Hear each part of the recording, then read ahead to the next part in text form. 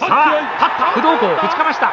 不動向突っ張った。両者激しい突っ張りの応酬。猛然と反撃に出た不動向。おっと投げ技か。下から投げ天部。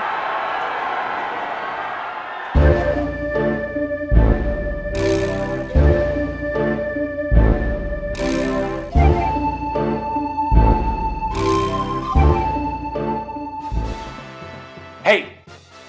You there! Watching this video. You love sumo, you love the N64, so why aren't you playing 64Ōzumō? Released in 1997, 64Ōzumō is one of two sumo wrestling games released for the N64. It was published by a Japanese company called Bottom Up, and like most of their games, 64Ōzumō was never seen outside of Japan. Superficially, 64Ōzumō looks like every other poorly rendered game on the N64, only worse.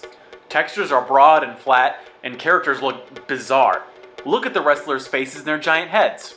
Real sumo wrestlers often have huge noggins, but these are just ridiculous. This guy's head is half the size of his whole body. The story follows one of 5 novice wrestlers entering their first tournament. It's up to you to help them all the way to the top.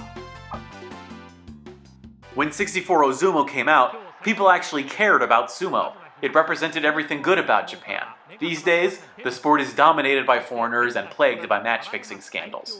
More Japanese people are watching baseball. The game is a romantic look back at a whimsical time when sumo was good, plain, and thoroughly Japanese. Everyone you meet hails you as some kind of celebrity, no matter how well you do in the tournaments. Women fawn over you. You date almost every single woman in the story. All of them look past your giant head and see the strong man within. Men don't get to deviate from their gender script either, since their role is to either beat the crap out of you or teach you how to beat the crap out of someone else. Gameplay is incredibly easy to master. You move around the sumo ring before slamming into your opponent and tossing him off the field. I won nearly 90% of my matches by just pushing right and mashing the right C button. I'm sure there's some kind of technique involved, but I never figured it out. There are 15 matches for every tournament, and you'll play through a lot of tournaments, so you'll have the time to form your own playstyle. As you progress through the game, you're awarded stars to upgrade your wrestling moves and learn some new ones as well. Once in a great while, you get to play minigames. These are a rare treat that break the monotony of the sumo bouts, yet they happen so infrequently that you often forget about them. In my favorite minigame, you dream of rolling around a secluded island collecting stars to increase your stats. Another minigame pits you against your date at a restaurant. You have to battle the woman of your dreams for the choice meats in a hot pot. The bigger the jerk you are, the better food you can eat, making you a better wrestler. If the single-player story isn't enough, there is a multiplayer mode where you can wrestle against your friends. If you can corral 3 other people together, you can even hold your own sumo tournament. I wish I could describe more of the game, but that's all there really is. The game goes cutscene, sumo match, another sumo match, cutscene, sumo match, yet another sumo match, and an occasional minigame thrown in.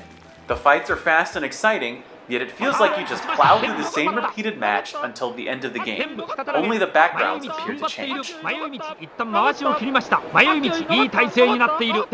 all the sumo games I've ever played, this was one of them.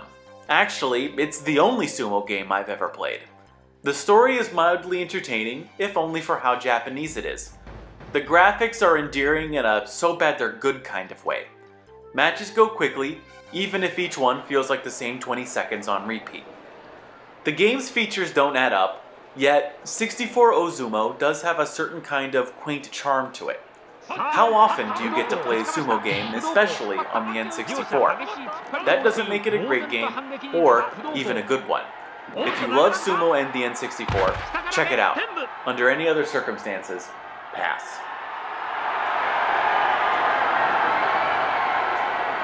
With everything said and done, I give 64Ōzumō 3 gargantuan heads. If there's a Japanese import game you want me to look at, or anything else you want to see, tweet at me or leave a comment below this video. Thanks for watching, and mahalo!